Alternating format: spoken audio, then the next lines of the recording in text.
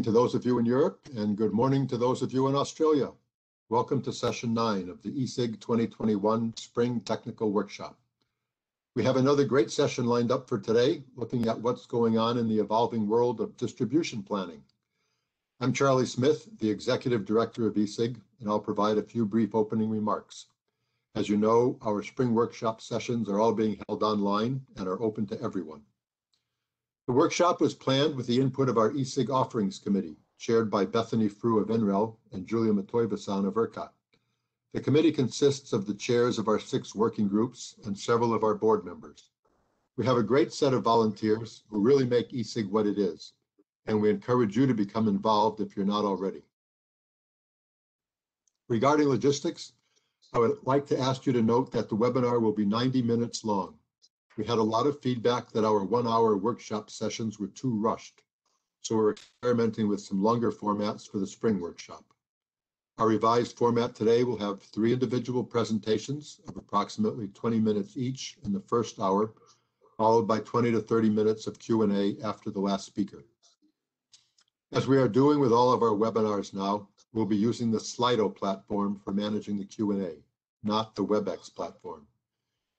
You should go to slido.com on your device and enter ESIG30 as the event code to ask your questions. Please be sure to indicate the person to whom you are addressing the question. The instructions are also in the background slide for the webinar, and you'll be reminded by the session chair. You'll see a thumbs up button next to the question on Slido to allow you to vote on prioritizing the questions submitted. So please keep the questions coming during the presentations, and we will address them at the end. Recognizing the limitations of a webinar with more than 100 people on the lines will be muted. So again, we ask you to use the Slido platform to ask your questions with ESIG30 as the event code. Today's session deals with the evolution of distribution system planning, where I think even Charles Darwin would have a hard time keeping up. Looking at a future where more and more of our generation is going to be DERs located on the distribution system, this is clearly an important topic as we move into the energy transition. The session will be chaired by Miroslav Begovic, currently head of the Department of Electrical and Computer Engineering at Texas A&M. Miroslav is an old friend, although not yet a familiar face at ESIG, but I'm working on changing that. Miroslav was a friend of renewables long before renewables were popular, going back to the 90s, when he was on the faculty of Georgia Tech. But I can assure you he's no ramblin' wreck. I'm very happy to have him here with us today, and I hope he'll be back. Miroslav, we appreciate your participation, and I'll now turn it over to you. Thank you, Charlie. It's a great pleasure to be here, especially to lead the session and introduce the speakers on such an interesting topic. As far as Charlie's comment on rambling wreck, I started as a hockey doing my PhD at Virginia Tech.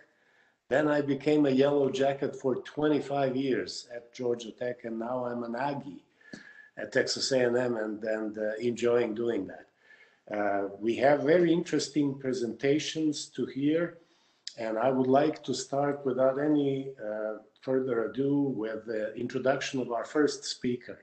The topic of the presentation is UK Open Networks Project, an active network management system for distributed energy resources flexibility.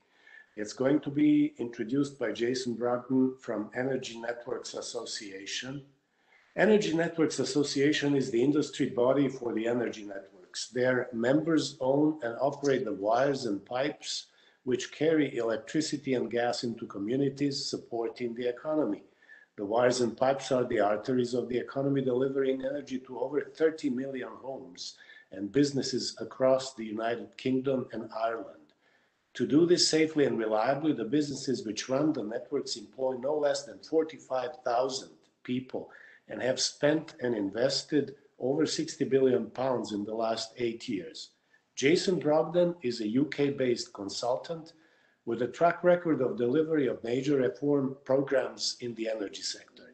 He's been a project director for the Open Networks Project and at the Energy Networks Association since its inception in the late 2016.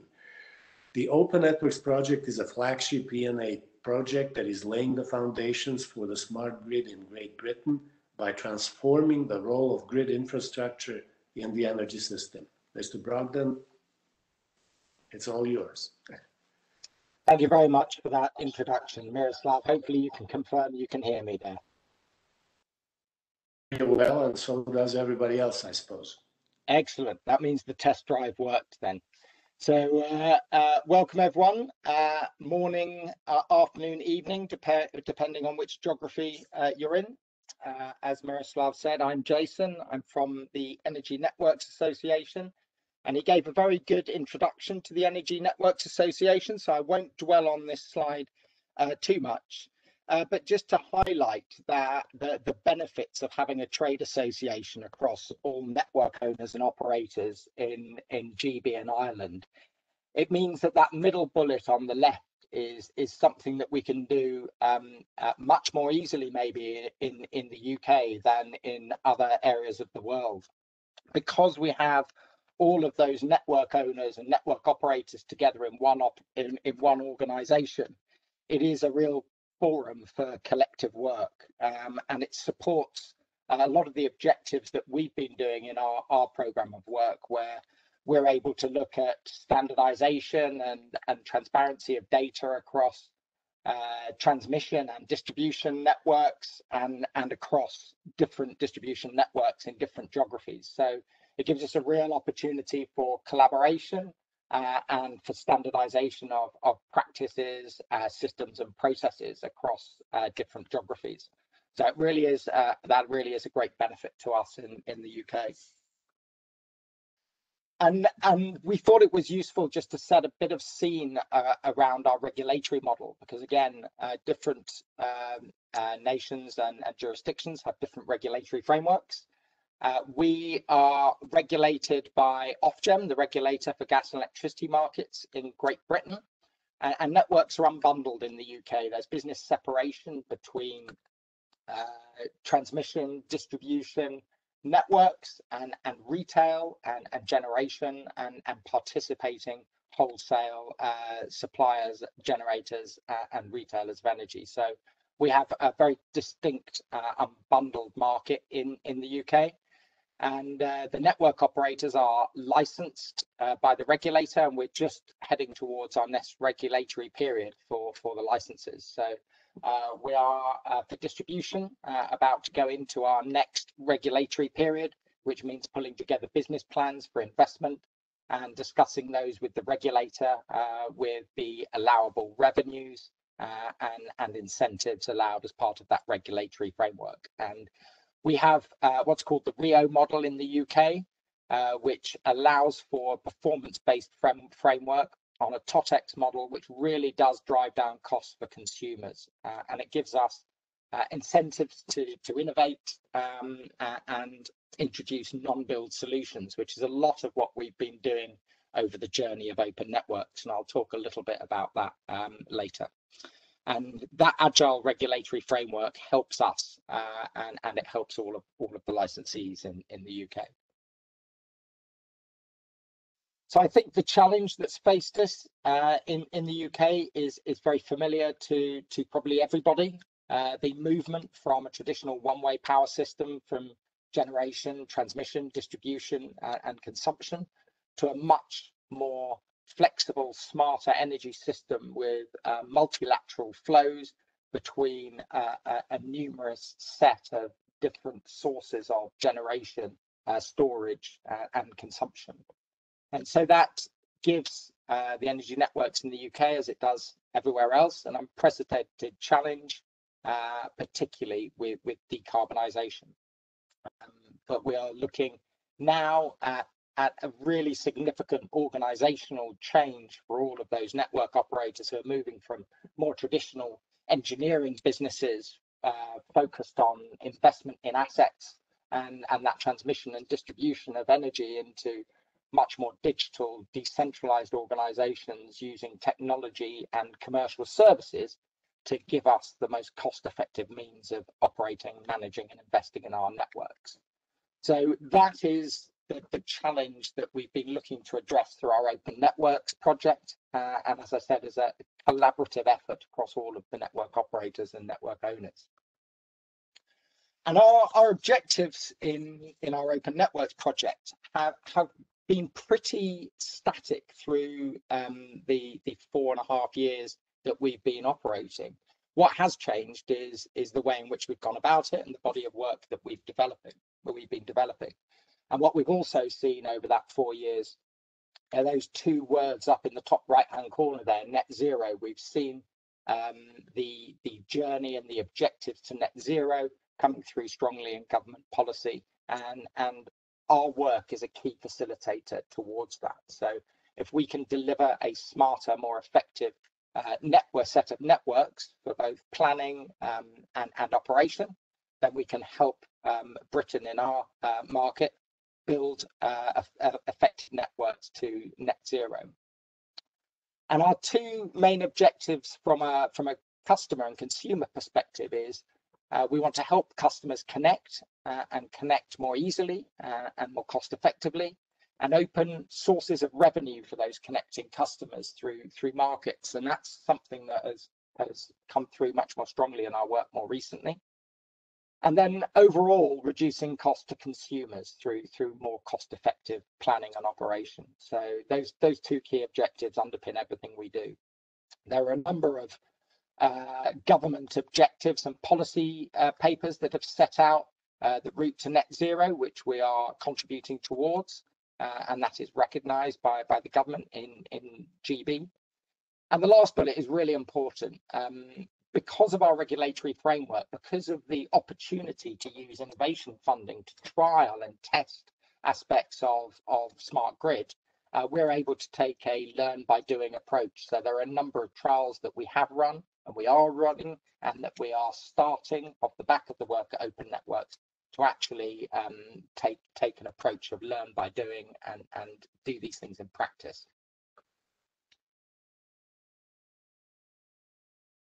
So if I just give a bit of background on the journey we've been on, because when we started off looking at Open Networks, we were very focused on transmission and distribution, how we coordinate transmission and distribution, and how we get better effective planning and operation between those two sets of networks.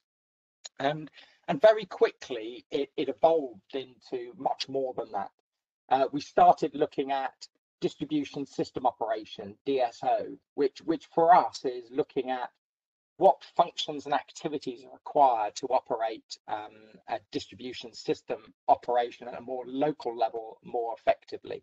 So what we started by doing was defining what distribution system operation looked like, and that's over in the far left-hand corner, the functions and activities associated with it. We then analysed what the processes might look like, and we started to look at the roles and responsibilities for delivering some of those smart grid functions. So we set a pathway towards effective distribution system operation, and we're now implementing that pathway. As we've gone through that journey, what we have seen is we've seen market opportunities opening up as we go for more cost-effective system planning and investment. So we've seen that network operators have the opportunity to go out and procure flexibility services from distributed energy resources and use them as an alternative to investment in wires in the air and substations and wires in the ground. So we've seen the markets for flexibility services, particularly at a local level, grow over the time that we've been running our Open Networks project. And what that means for us is that it means the focus of our project has changed a lot over the last 2 or 3 years. We're now much more focused on opening those markets for connected customers, for storage, for generation, for demand turn down, and standardizing the offer of those services across different geographies so that one customer or one type of customer can connect in different geographies and contract for the same service under the same terms and conditions, so that we're reducing the barriers to entry for those market participants. So opening those markets and standardizing the way in which we procure and contract for those services is a really important aspect of what we're doing. And what that does is it delivers most cost-effective networks, by using our existing and connecting distributed energy resources rather than just by default investing in new network infrastructure. So it's very much been a journey that we've been on over the last few years, and it's one that other jurisdictions have been through as well. And I said earlier, when it came to distribution system operation, we've got some more detail on how we went through that journey, what we did for defining what those future worlds for distribution system operation might look like, the methodology we used, how we assessed the cost benefits associated with pathways towards the future. And now we are publishing our DSO implementation plan that shows the practicality of how we're doing it over a timescale over the next 10 plus years. So we now have a detailed DSO implementation plan that shows how we're delivering against the activities and functions that are required for distribution system operation. So it's been quite some journey to get there, but it is now about implementing and doing rather than looking at the art of the possible, which is where we started. So I mentioned flexibility earlier and markets, and that's absolutely fundamental to what we're doing. And at the end of 2018, the distribution network operators, the local network operators, made the commitment to openly test the market for the comparison of all significant new projects for grid reinforcement. So that means that all of those businesses have made a commitment to go to market in order to look at the most cost-effective way of investing in their network. And we've taken that further now. We've taken it into a set of implementation next steps, and that has underpinned the work that we've been doing around common processes, common contracts, transparency of data, and also working towards whole system outcomes. So not only are we standardizing our offers across distribution network operators in just different geographies, we're also looking to standardize those offers at a transmission level and a distribution level. So we're looking to move towards framework style agreements with tenders for service, very similar to our transmission electricity system operator offers for balancing services. So it is a key drive towards opening markets for connected customers. The more standard the markets are, the more standard the contracts are, the more standard the processes that we follow are, the easier it is for customers to engage and realize revenue for their connected assets. So it is an unashamed drive towards transparency and standardization that we are doing as a group of network operators, and that benefits everybody. And just to give an example of the growth in local flexibility services that we've seen in GB over the last few years, I won't go through those numbers, but you can see the uptick from 2018 through to 2021. We, along the x-axis along the top, sustain, secure, dynamic, and restore. Those are the 4 standard DSO services we have in GB for flexibility services, and you can see how the markets for those services have grown, and that's not a coincidence. One, all of the network operators are looking to do more as a cost-effective alternative to network reinforcement, but also the more we standardize, the more people are able to use those standardized processes, contracts, and services in order to go to market, and the easier it is for consumers, for connected customers to engage. So it really does demonstrate how we are able to contract and the liquidity, the increasing liquidity of these markets for local flexibility services, again, for most cost-effective planning and investment. And we have a number of work streams in our project that look at development of these different areas. So the flexibility services work stream is the one that's looking at that standardization of flexibility products. The top right, the work stream 1B, the whole electricity system planning, is looking at where we're continuing to look at efficiencies between transmission and distribution, both at planning and an operational level. Particularly, we've been looking at how we can standardize our signposting for future network requirements. So in advance of going to market for procurement, you have to understand you have network need there. So what we've been doing again is looking at how we can standardize the signposting of those future network requirements so that customers can better understand where they might be able to connect to networks to realize value for assets. And that helps them make their business case, and it helps them know where geographically to connect to realize the most value for what they're connecting onto the network. The bottom left, we've been looking at our connection processes, but also very importantly, our transparency of data. And we've been publishing more and more data on the resources that are connected to the networks. And the bottom right is something that we've been doing over the last couple of years, which is coordinating gas and electricity. So there are opportunities for investment efficiencies between both gas and electricity networks. Particularly where you've got, for example, embedded gas-fired power stations, where is the most appropriate place to invest in network, given the resources that are being deployed on both types of network. And that is a very interesting initiative looking across both. And then lying over the top of it is this DSO transition work stream, where we're looking at that implementation plan that I talked about earlier.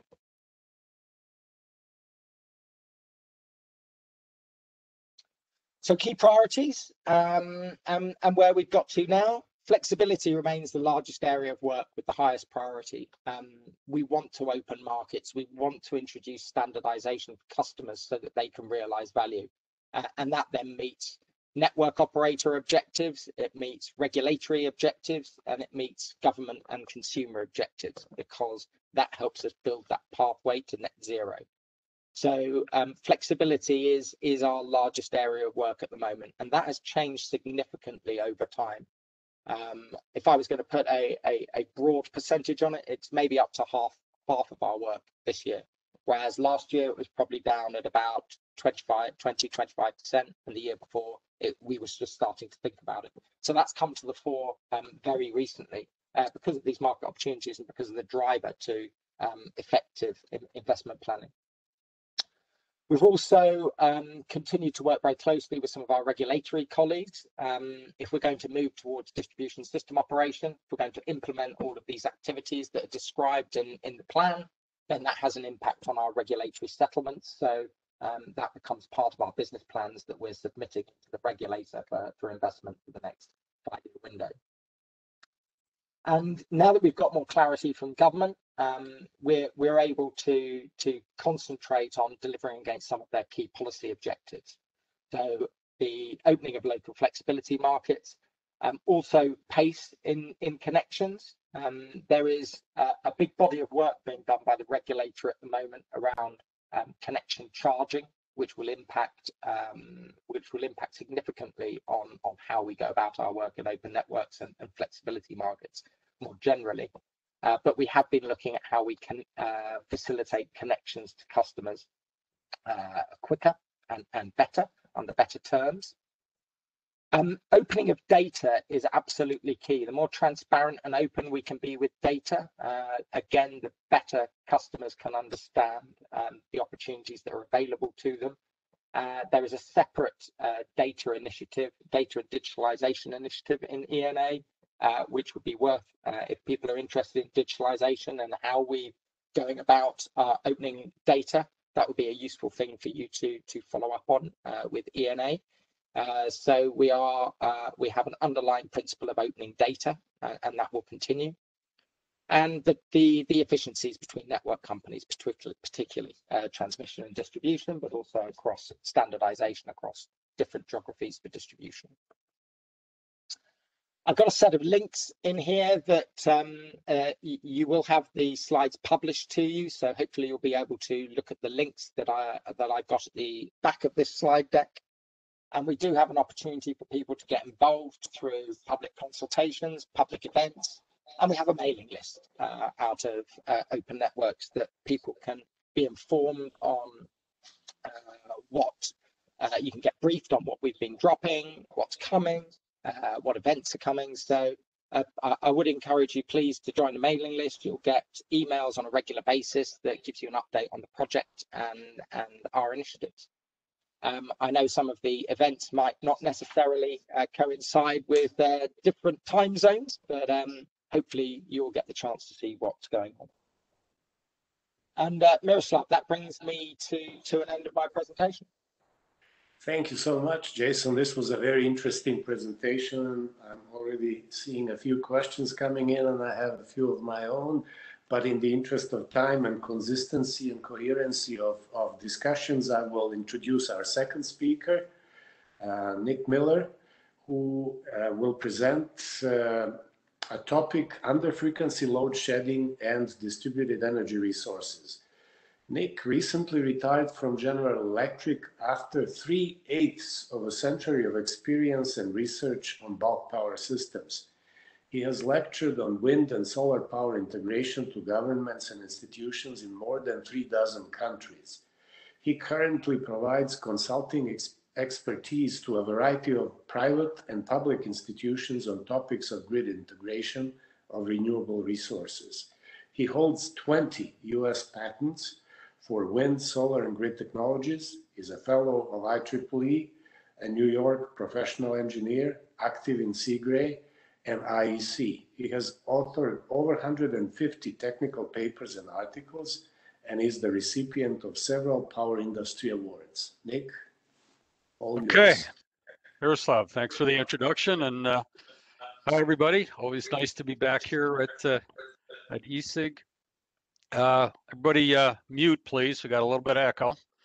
So I'm going to spend a few minutes to go over what will amount to actually a relatively simple, almost an aha problem with a relatively difficult solution. So, and true to form, I get to be a little dramatic because I'm old and cranky. So here's the HickoryLedge power plant in the picture here with my line to giant energy storage right next to the power plant, and I'm going to talk about under-frequency load shedding.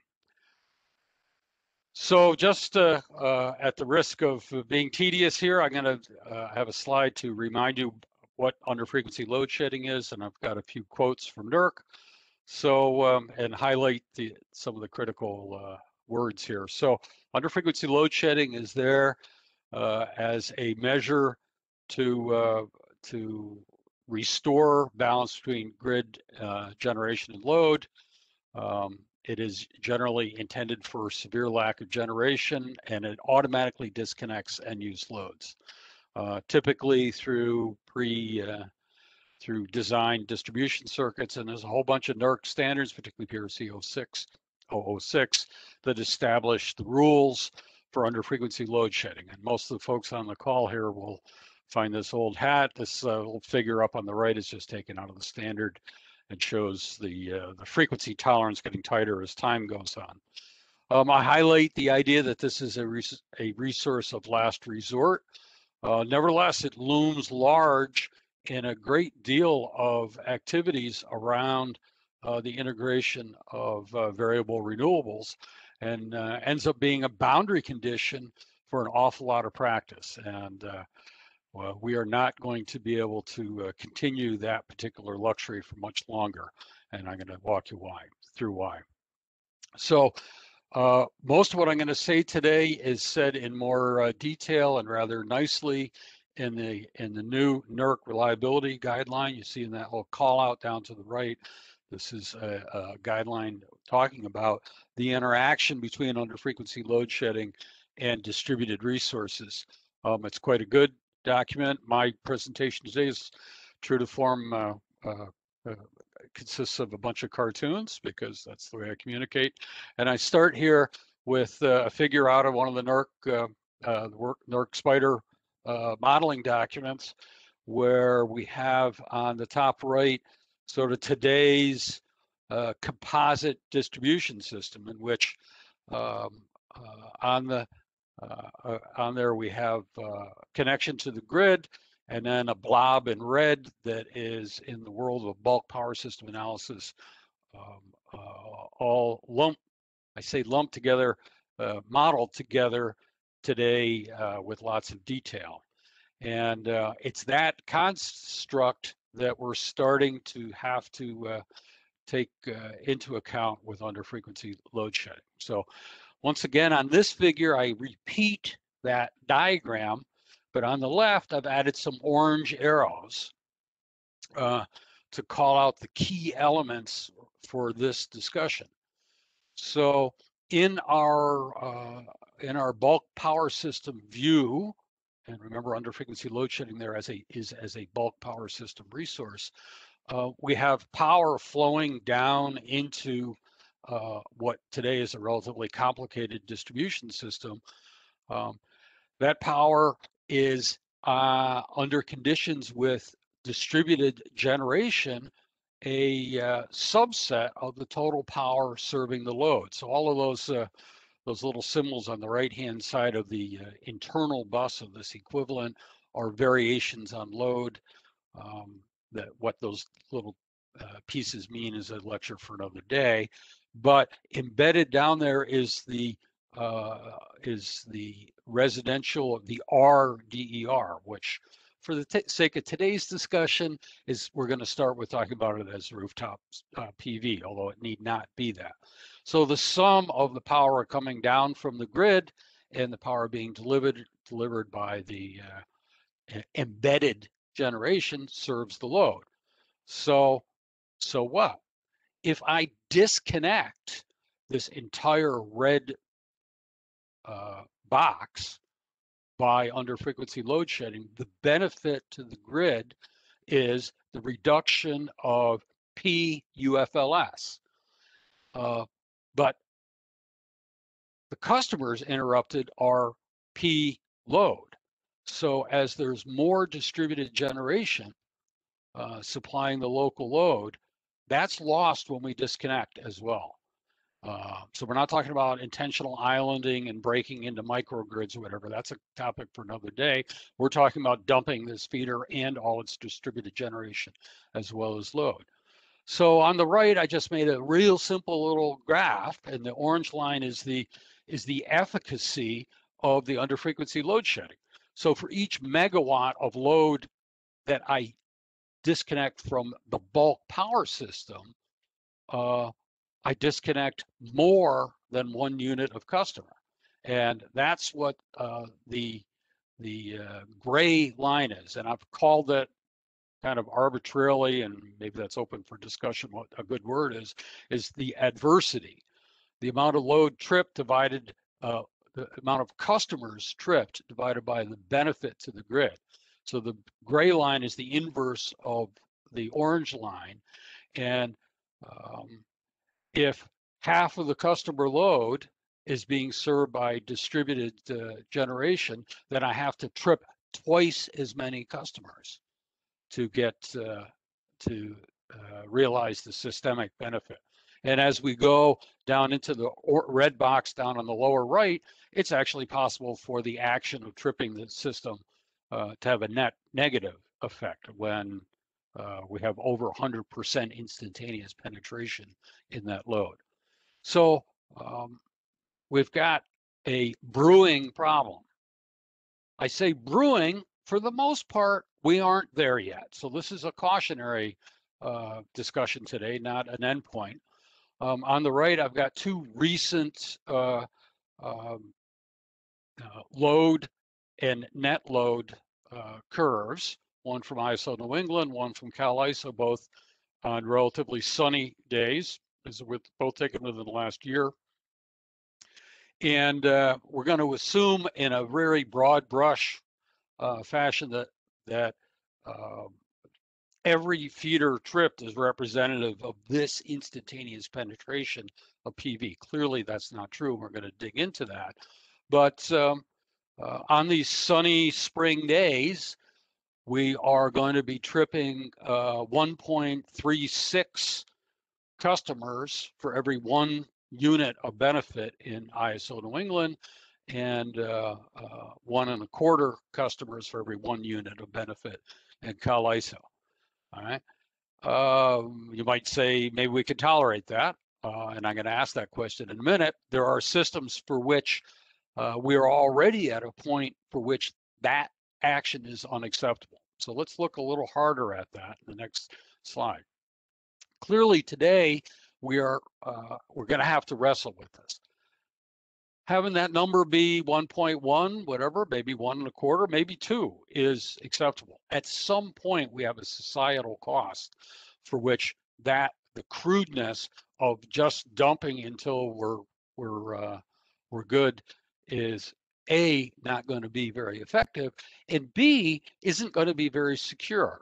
So there's some steps forward, and some utilities, and I'll note later, I think I actually spell it out later, for example, Helco on the Big Island has already wrestled with this, and that is the idea that at the least, we can keep a constant monitoring of the total power that will be beneficial to the bulk power system that is trip per operation, and dynamically decide how the underfrequency load shedding is armed. So that is a significant increase in intelligence over the set it and forget it, but it doesn't address the adversity aspect, and that is we're still going to disconnect more customers than we want, but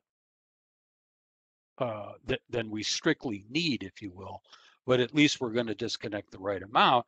And also by doing that, we can set some priorities on who gets tripped in a dynamic fashion rather than today's usual practice of trying to do that once and passively.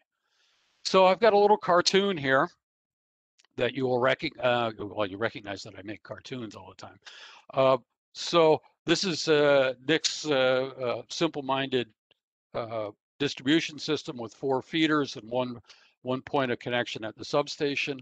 A real simple under-frequency load shedding would clear the entire subsystem, opening that black box.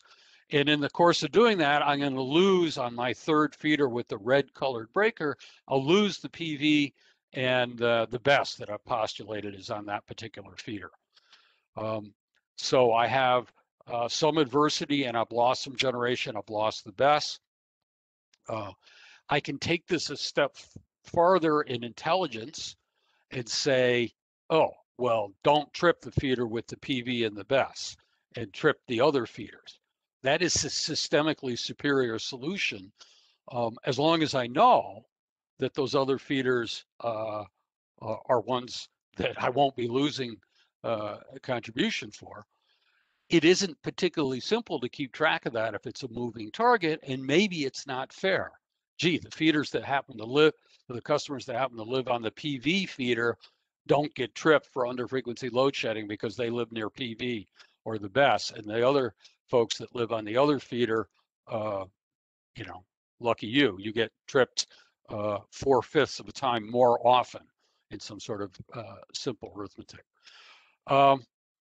So we can partially address this adversity at the cost of some complexity. We can be smarter by constantly updating that sort of thing so that the right ones are armed. But at some point, that becomes intractable. All right. So I may have taken that one feeder out of the mix, but as I move on to this world where I have many PVs, maybe many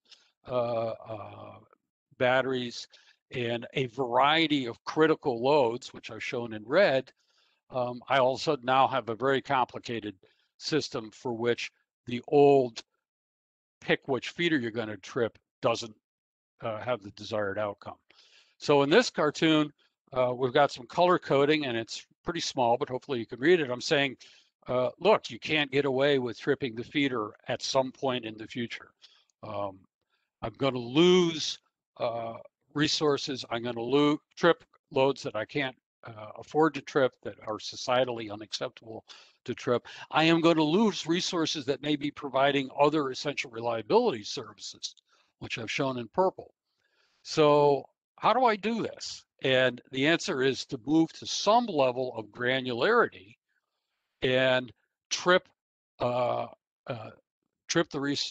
load resources in some fashion by being much more selective.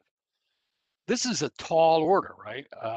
and I'm not saying that we need to get there lightly, but you could see that in this topology with a significant penetration, I can't be taking this entire system out with the hope of saving the bulk power system.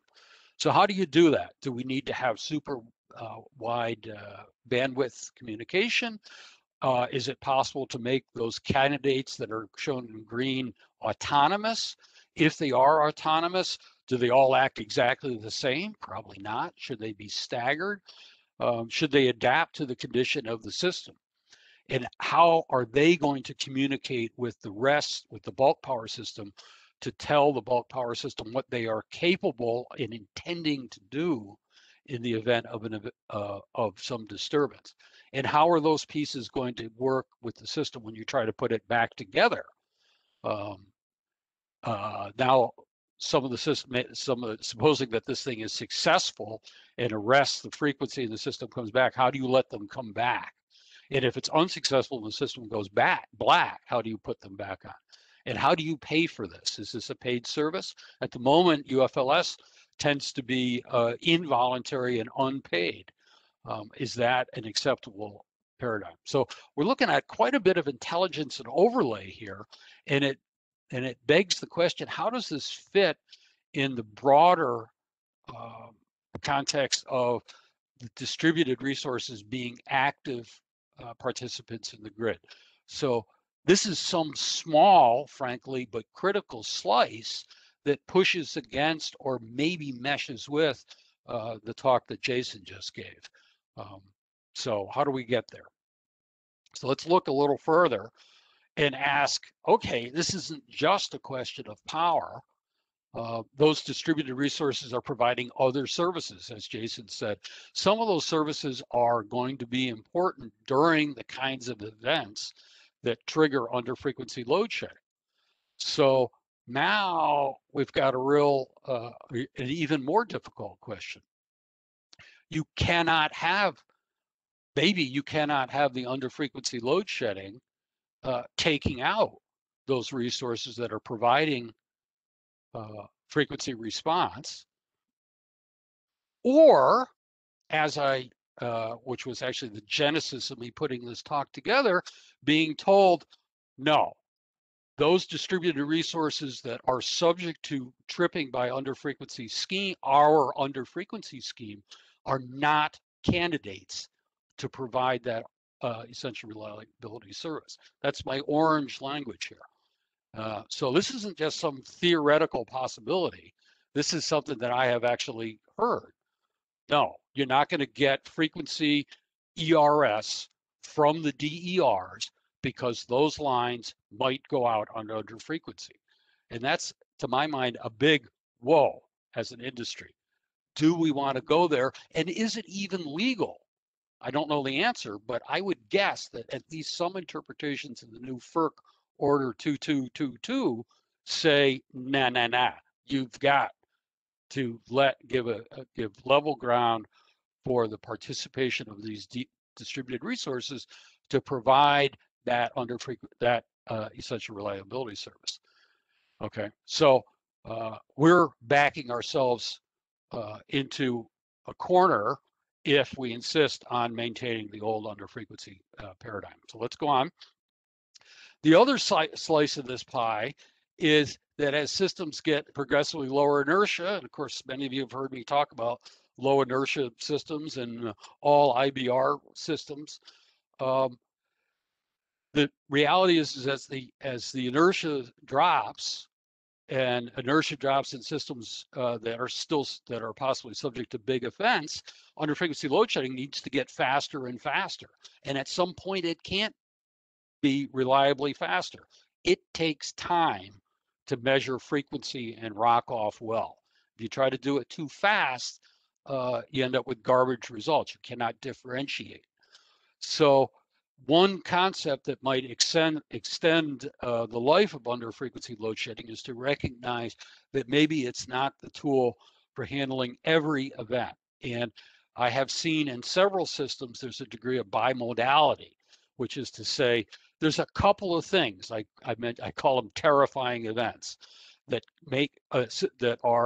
that loom in the minds of the system planners and operators. This 1, 2, 4 big events, separation from the neighbor or loss of this particular giant resource, is just a lot worse than everything else. And can we use some other means, special protective systems, SPS, remedial action scenes, or other things that rely on information like this breaker just opened. We are in the soup. We need to act. You don't need to wait until the frequency drops. Once this breaker is open or once this condition is satisfied, we have an unbalanced problem and we don't need to wait for frequency. So I include yet another cartoon on this slide. It's some very simple graphs I made.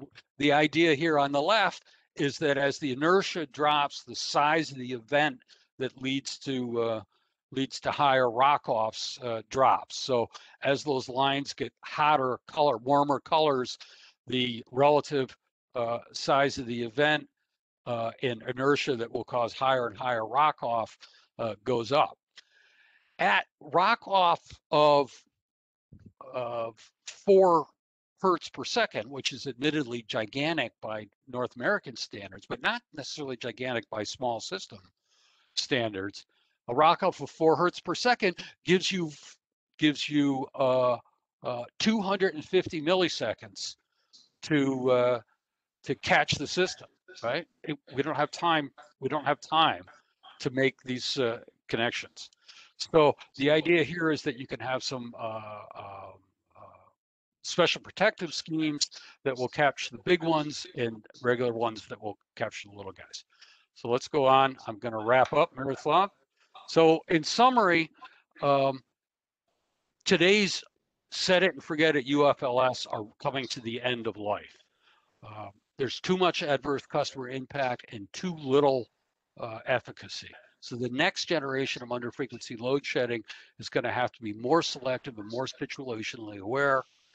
We're going to need to move away from this involuntary UFLS to autonomous and voluntary systems, both for practicality and to meet the FERC order. And that leaves us a few questions for the researchers to ask: when are the wheels going to fall off? We aren't there yet. How do we address the communications bandwidth? Things need to be very fast or autonomous or both. And that's one of the balance questions that I think is warranted. We have a market question. Why the heck are we disconnecting people involuntarily anyway? Shouldn't that be a paid service? And if so, what's the right market construct? How do you ensure fairness? And how do you make this cyber secure? So with that, I'll stop. Thank you, Nick. Great presentation, lots of questions. Hopefully we'll get some. I'm seeing them popping out on the Slido. So okay, let's proceed without further ado with our last presentation of the day. It's entitled Blackstart from Distributed Energy Resources, and it will be presented by Dr. Vahan Gevorgian from NREL. After obtaining his master's and bachelor's in electrical engineering at Yerevan Polytechnic Institute in Armenia and his PhD in electrical engineering at State Engineering University of Armenia, Dr. Vahan Gevorgian joined NREL in October 1994. He's currently chief engineer for grid integration, where he's involved in many research projects related to grid integration aspects of variable renewable generation and energy storage. He currently leads several research projects funded by various U.S. Department of Energy programs, including projects funded by wind, solar, and water power technology offices. He also leads a number of collaborative projects with the U.S. and international energy industry members, and is a member of the IEC team for wind turbine power quality standards. His contributions to NREL research have been recognized through multiple outstanding individual and team staff awards. Vahan, it's all yours. Thank you, Miroslav, for introduction. Apologize, everyone. I'll stop my video. I'm having some bandwidth issues here. So today I'll be speaking about, I'll be speaking on behalf of NREL team about research we do that involves Blackstart application utilizing variable generation plants and energy storage. And this research is mainly focused about technical aspects of Blackstart, including control and stability challenges for these applications. Just to remind everyone, the Blackstart is essentially a process of restoring the operation of the either a single electric power plant or a part of the electric grid without relying on the external help from the rest of the grid, because during the blackout you lose that help. And it is a very, Blackstart is a very important foundational aspect for a resilient and secure grid. The Blackstart process normally has several stages. At a very high level, it's a preparation stage where you want to understand what happened, what's going on to your system. In many cases, your state estimation won't work. So you need some intelligence to understand the status of a system and identify the boundaries of a Blackstart. And then the next stage is the network reconfiguring and establishing cranking paths for your Blackstart resources to start energizing portions of the loads. And then starting at least one Blackstart unit or combination of units, and then with a gradual and progressive restoration, step by step, until and also this needs to be done in a very stable manner to avoid any instabilities and conditions that may cause to trip off the loads or generation. The restoration strategies, I mean, at a very high level, can be also divided into serial restoration strategies where you start one unit at a time, or more complicated parallel strategies where you use some sort of a coordinated approach, which will require more complex controls and also communication. So historically, the Blackstart and restoration schemes in the utilities were mainly top-down, utilizing top-down approach. In the recent years, with the progress of the advanced controls in the inverter-based resources, the bottom-up approach also is gaining the great interest from utilities. This is becoming more important after the recent events. For example, the blackout in Puerto Rico after Hurricane Maria, where lots of people in Puerto Rico have been without power for many months. So this bottom-up approach would have been very useful for systems like that. Even the recent event in Texas probably would have benefited if there was an ability for a bottom-up approach for a Blackstart, for example, from PV and storage units. The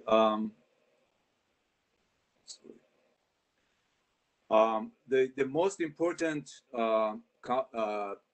aspect to enable the Blackstart for a bottom-up approach is availability of a grid-forming resources on a distribution or sub-transmission level.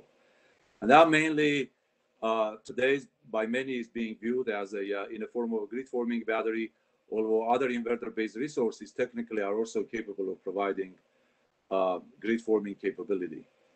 If you have a grid-forming capability in your system, then you can choose from different restoration methods, depending on the characteristics of your system, type of the outage and the blackout, type of resources available, and the criticality of the loads. But you can form one big single island, for example, or multiple islands. You can have one core island and then use it as a startup resource for the rest of the system nearby. You can energize just a transmission system. And then also you can have, of course, combination of different type of top-down and bottom-up restoration. So the main challenges during the Blackstart and during the islanded operation of a system are no different than what we are facing in any system with the high shares of inverter-based resources. They're well known. The system strength and the low short circuit ratio is one important one. That also translates into a voltage, possible voltage instabilities. Also needing inrush currents to energize transformers and the transmission lines and other reactive loads, which may also be a challenge because inverter-based resources have very little overcurrent capability. This also in turn poses some challenges on the protection because you need, even during the Blackstart and islanded operation, you need to protect equipment and people. And if you don't have short circuit current levels, adequate short circuit current levels, then you may jeopardize both equipment and people. And then, of course, as it was mentioned before, the low or zero inertia situations, depending on the what type of system you are trying to Blackstart. There may be control interactions between inverter-based resources during the Blackstart and during islanded operation. And of course, you need to balance both load and generation under highly variable resource if you are utilizing the Blackstart in a system with high levels of wind and solar generation. The other forms of Blackstart also can be in a form when distributed generation is used to Blackstart conventional or to crankstart the conventional Blackstart units. Some examples are shown here. For example, the co-located PV storage system can be used to crankstart any conventional fossil generation units by starting the auxiliary loads. It can be either co-located or a remote Blackstart resource for these units. Then the other strategy may include, or other configuration may include, where the PV storage system, for example, starts acts as a fully functional Blackstart source for a conventional plant, starting it and letting synchronize with a battery inverter, with a consecutive connection with the rest of the system. And also various type of collective Blackstart strategies are possible too. There is a great interest in a resiliency in general and in a Blackstart aspect for power systems, utilizing the high levels of inverter-based resources from the various programs of U.S. Department of Energy. Huge amount of research is being done at National Lab Complex. At NREL in particular, there are several, this is the highlights of several projects going on at NREL. Of course, the list is much longer to show here. But both wind and solar energy technology offices show great interest in this capability by wind and solar PV generation, respectively, of course. The Water Power Technology Office is very interested to demonstrate and conduct research in the Blackstart utilizing the hydropower generation. We have a project funded by Office of Electricity that is looking at the combination of grid-forming battery and the synchronous condenser for many use cases, but the Blackstart, of course, is one important one. We're also looking at the Blackstart use case from hybrid power plants. One example is the Grid Modernization Initiative funded Flex Power project at NREL. We're also doing many island research projects in collaboration with island utilities, Puerto Rico, USVI, Aruba, Hawaii, and so to look at also Blackstart strategies utilizing grid-forming resources in island systems. So one example of the Blackstart application utilizing the wind power is a project funded by WITO that NREL is doing in collaboration with the GE, and that involves demonstration of a grid-forming wind turbine for different applications, as I said, including the Blackstart. Many of its projects involve not only testing and demonstration, but also modeling stages. So for this particular one, we're still in a modeling stage where we're looking at how these grid-forming wind turbines can be used to provide various services to the grid, including resiliency services in the form of a Blackstart and islanded operation. In this particular scenario, we're actually looking at a wind power plant that has combination of both grid-forming and grid-following, conventional grid-following wind turbines, and looking at the stability aspects of that operation. For a water program, one interesting project is the demonstration of the the Blackstart capability by a run-over-river hybrid power plant. And in fact, we'll be doing demonstration in real-world demonstration in coming weeks. This is a project led by Idaho National Lab, and demonstration will be done in Idaho Falls Power. In collaboration with a local utility, and we'll be using the real plant on the Snake River. We are already finished the modeling stage for those, both non-real time and the power hardware in a loop.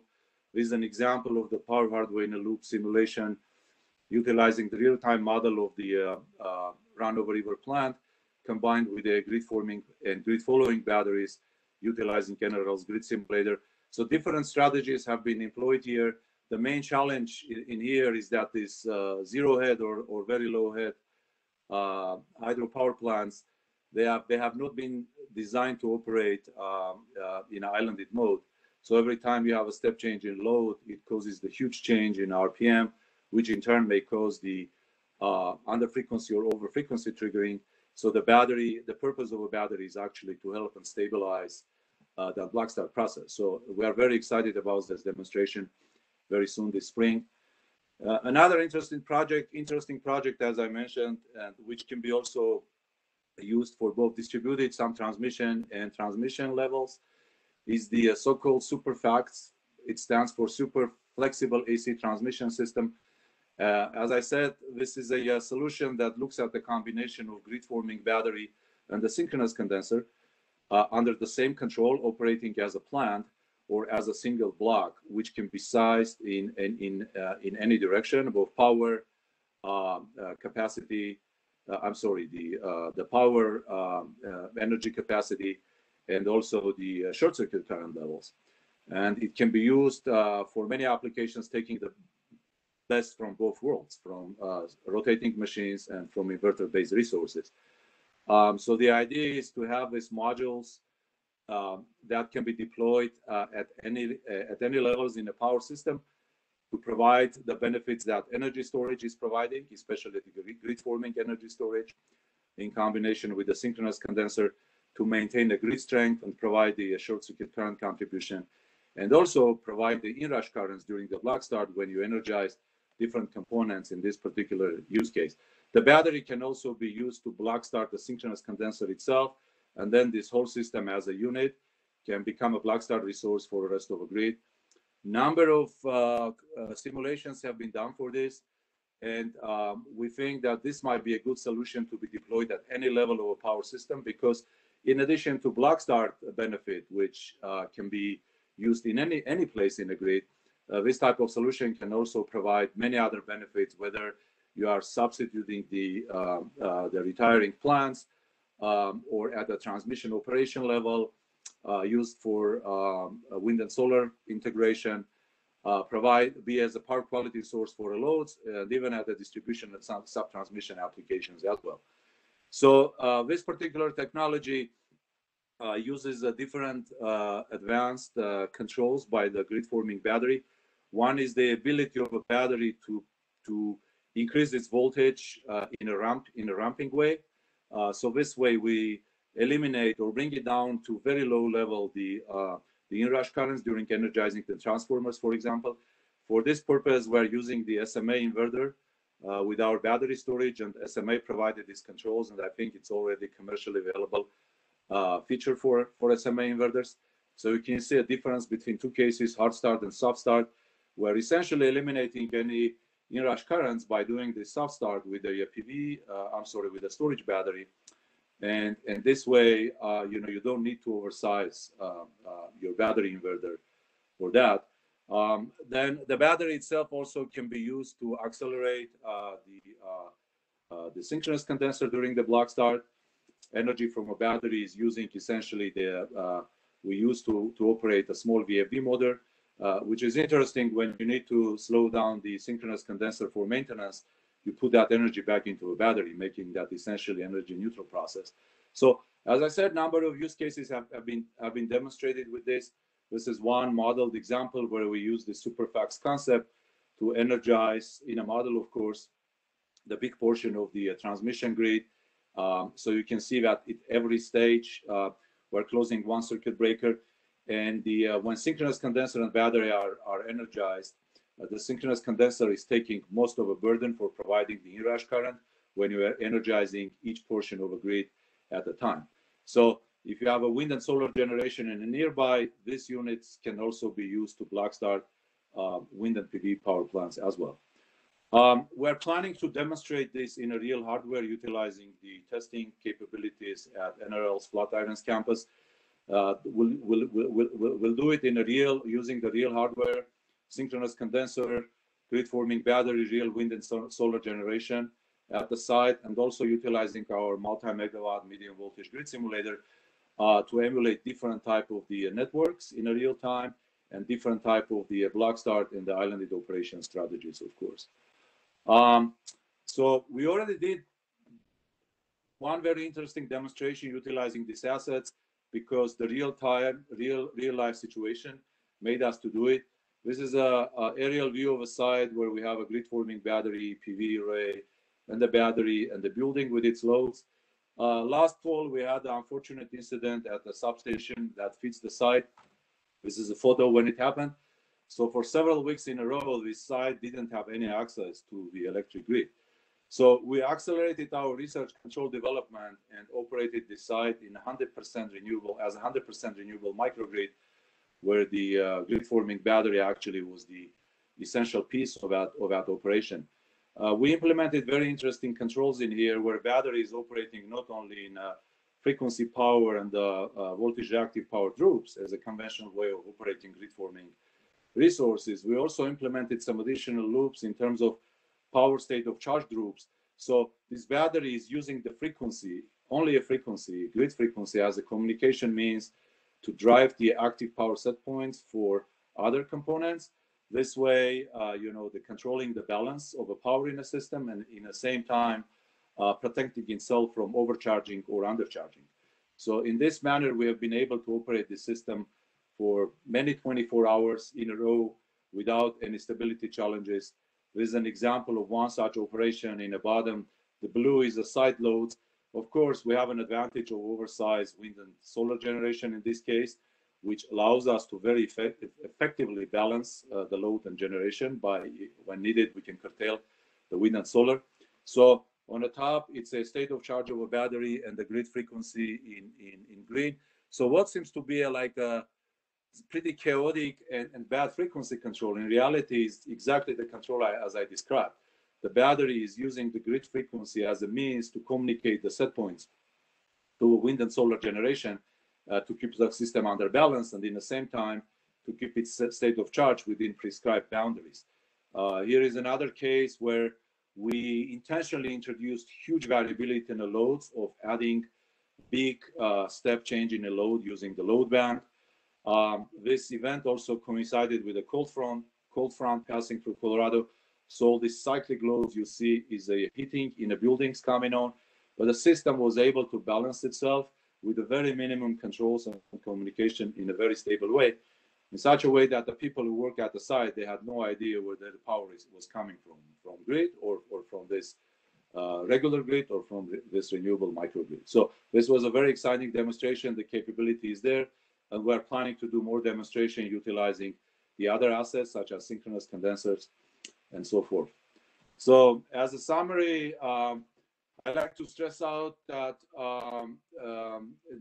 today and future restoration strategies should align with a quick changing network paradigm and availability of a distributed generation and energy storage, and their capability to provide different types of services must be utilized for a Blackstart as well. The modern grid forming inverters can contribute into a Blackstart and restoration.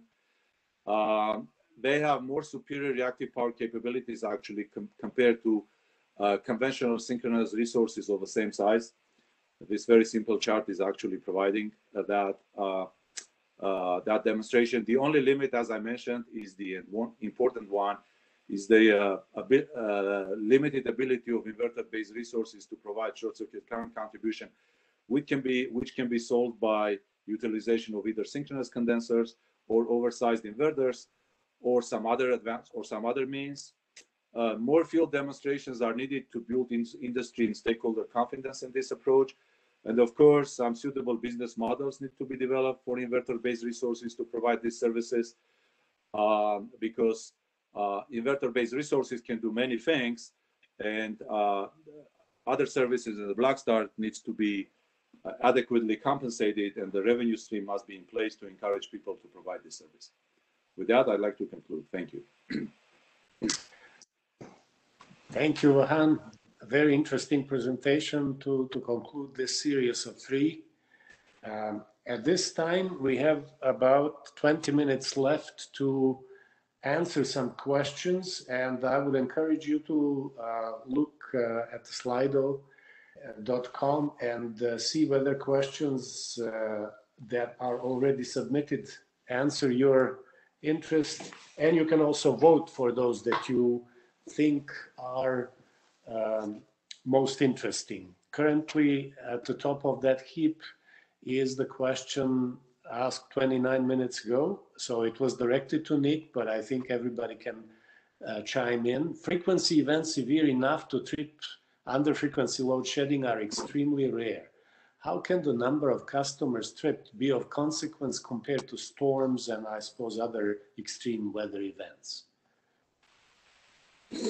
Well, you know, the reality is that under frequency load shedding events, particularly in the bulk, you know, the large interconnections are indeed extremely rare.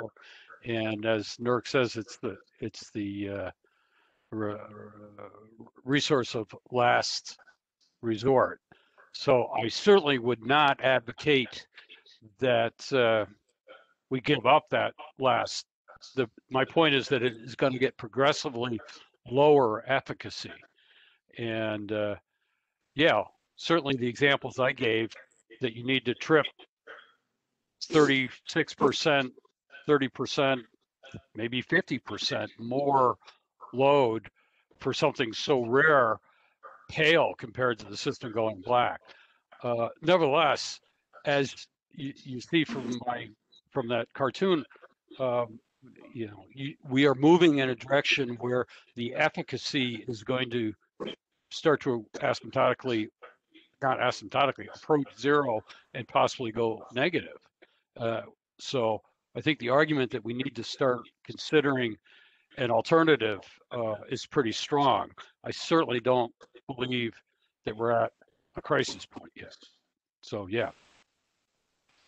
Thank you. This looks like the next question also is directed to you, which is about incentives that could provide availability and load shedding and energy services at medium and low voltage distribution. Yeah, well, you know, there's already inroads in this front, right? So many systems, I'll just use ERCOT, who has done a good job, uses, you know, load acting as resource, LARV, and they get some of their essential reliability services from load. I would argue that that basic concept needs to be broadened and needs some more granularity. So a customer that will be interrupted once a year or once a decade has got a different economic sensitivity than somebody that will be called on daily. And we need market structures that will recognize that difference. Thank you. The next question is directed to Jason. He already addressed, I think, a little bit of that in his presentation later after the question was asked, but maybe another chance of defining flexibility in broader sense in distribution systems. I mean, ultimately, flexibility is the ability to control or schedule demand and or generation depending on local network needs. So it's doing that activity down at a distributed distribution level.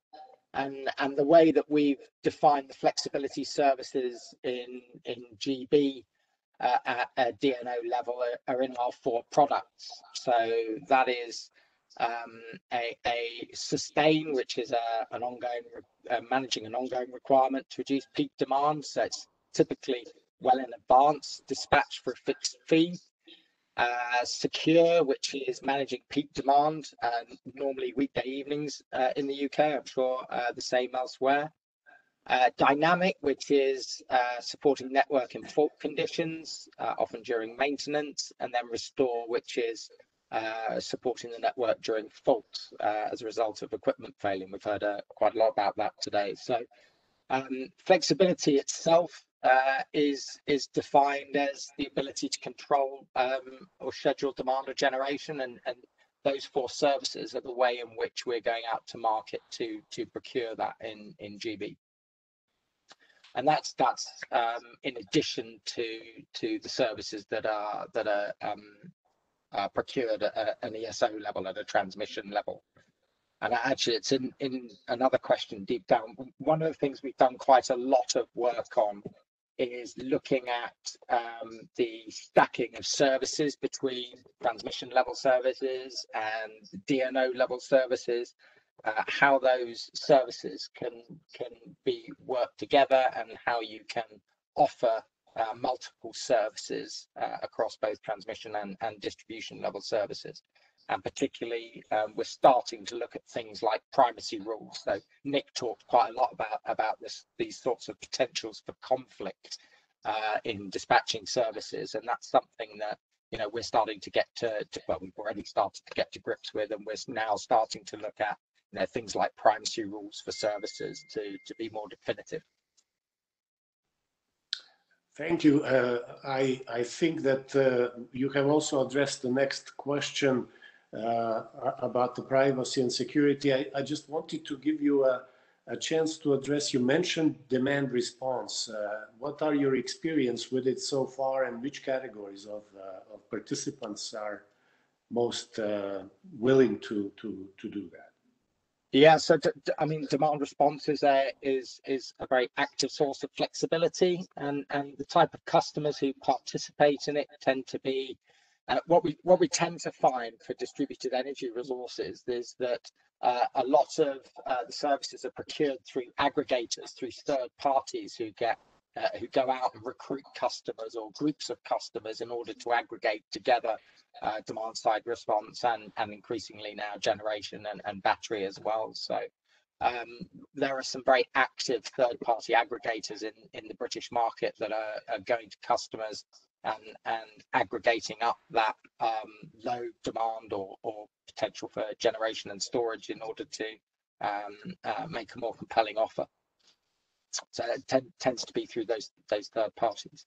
And I will just address that data question, because I talked about open data, and there are some principles around open data established, and Mike's quite right. There is a trade-off between open accessible data and security and privacy concerns, and also commercial concerns. So what we've done is we've defined a data triage process that presumes data as open, but challenges it through a process to say, is there a commercial issue for making that data available? Is there a security issue for making that data available? Is there a privacy issue for making that data available? Or is there a consumer impact issue? And depending on that triage process, you may constrain who you share that data with, or you may retain it as closed if it's commercially sensitive, for example. So we have defined a data triage process, and that's continuing to be an active piece of work worked on under the data and digitalization work at ENA.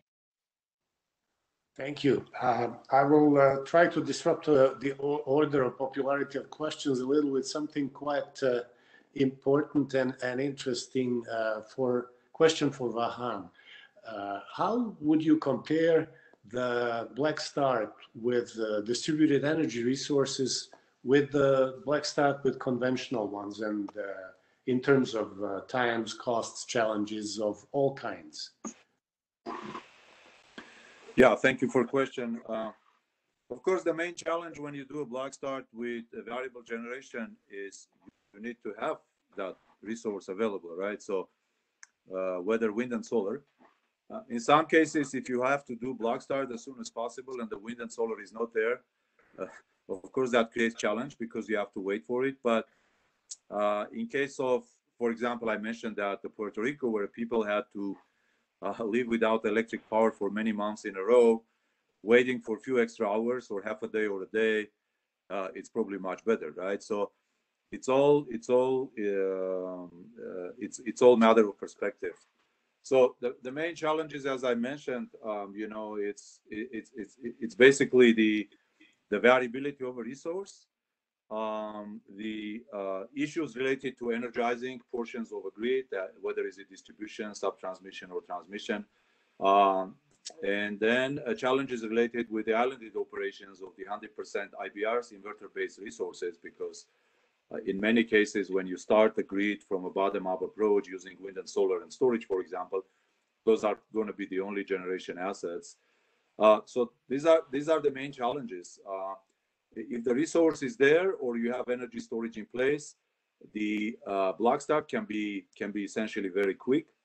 If you have intelligence and controls to identify the boundaries of your system, but again, you have to do it in any case, whether is it variable generation or a conventional generation. So once it's established, and you know, you can safely start the system very quick. Hopefully, it answers your question. Thank you. Very, very good. Another one is for Nick. How much would it help if under-frequency load shedding is armed only when feeder has normal flow, meaning not reverse flow, as a set and forget it strategy? Well, you know, at some point it becomes relative. You know, the cost of your interrupting customers starts to become difficult. You know, hard to bear. I don't know where that threshold is. You also have, you know, what they did at Helco and these dynamic ones where the system is constantly watching how much will be tripped by a specific operation goes a long ways towards buying us time before we run into trouble. So I wanted to be complimentary, for example, of what Helco has done. They clearly have moved in the right direction. At some point, that isn't going to work for us. And I don't know exactly what that point is. The one other point, and I'll be quiet, is this feeds into what Vahan was talking about as well. Imagine I trip a feeder that is at 3/4 distribution loading. So I get 1 megawatt for 4 megawatts that I tripped. And I don't know that. I don't have enough situational awareness. And I go to put the system back together. And Vahan's system picks up 4 megawatts when it thought it was only going to pick up 1. It clobbers the system, or it's successful, and then the other 3 megawatts of PV comes back on its own, and it goes from 0 to 4 to 1. Those are real challenges for the topology that Vahan is talking about. So again, this is the argument for situational awareness.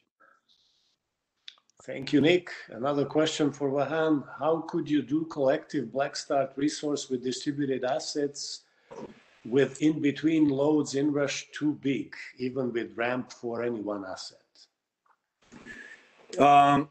Yeah, definitely that might be a challenge. So if you are doing just one step energizing with one inverter, you can utilize that soft start approach. But if you have more steps to do, then your inverter is already at the full voltage, so you can't take advantage of that. So this was the main reason why we started looking at this possibility of paralleling or including synchronous condenser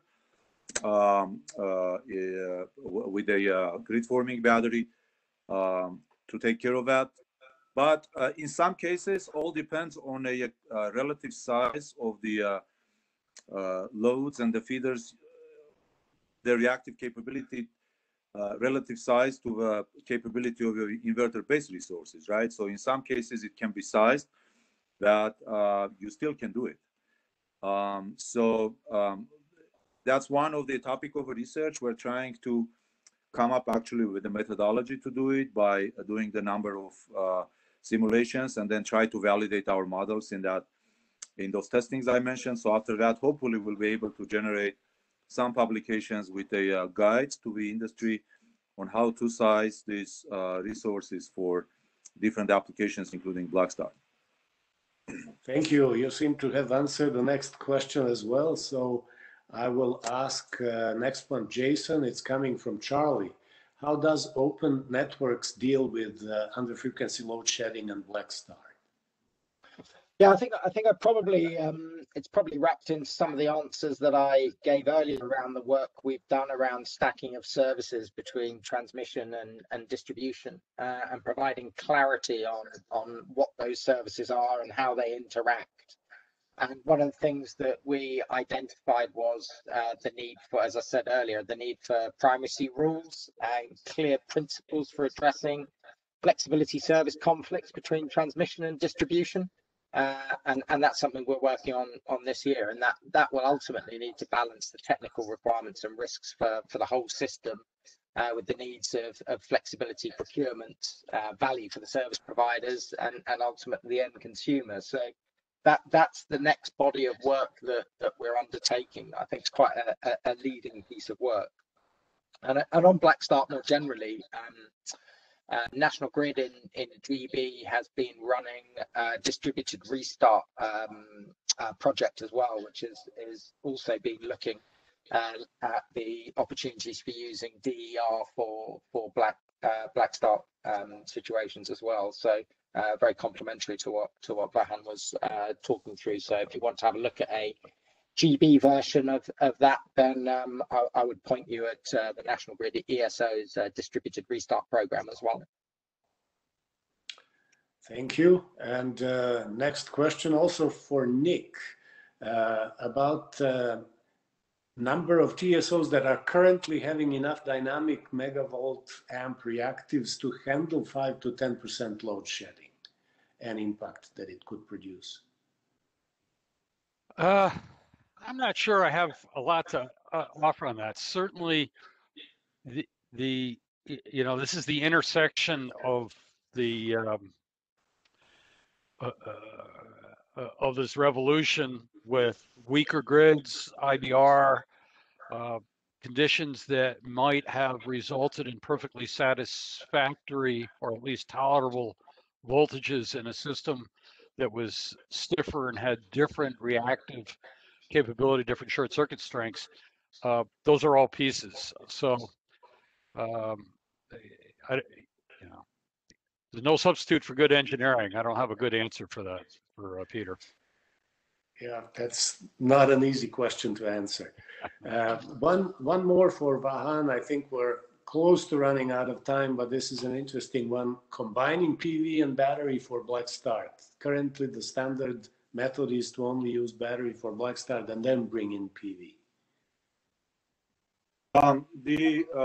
Yes, thank you for your question. So the methodology we implemented and demonstrated at the site utilizing grid-forming battery and the real PV plant. So we basically, yes, correct. We use the grid-forming battery to energize its own transformer, energize a feeder, energize a transformer or PV plant. After that, PV inverters started in a normal way. For them, there's no difference, right? Whether the voltage is set by a battery or a grid. So after the battery started, the PV plant started, it started generating the power. So some of that energy went into a battery. And at that point, we started gradually bringing up the load to a degree that it matches both generation and the load.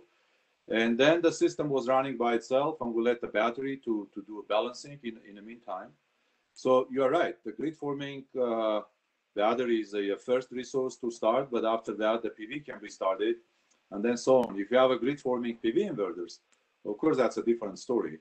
The grid forming PV inverters themselves can be a Blackstart resource, and they can be started either at the same time with the battery or in some sort of a coordinated way. Oh, thank you. And we may have just a quick minute for Jason to answer Charlie's question about what network penetration of DER are being planned in UK.